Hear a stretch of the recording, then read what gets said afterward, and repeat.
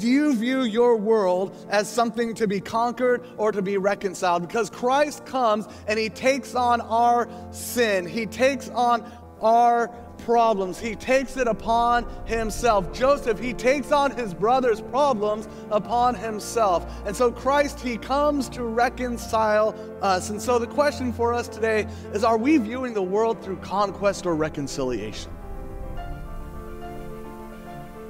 I think we really have to wrestle with this as the church.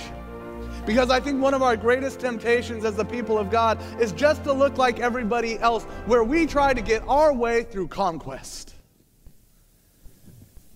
And the first book of the Bible is a story about a God who brings order in the midst of chaos, not through conquest, not like how everybody else does, but he does it through reconciling everything to himself.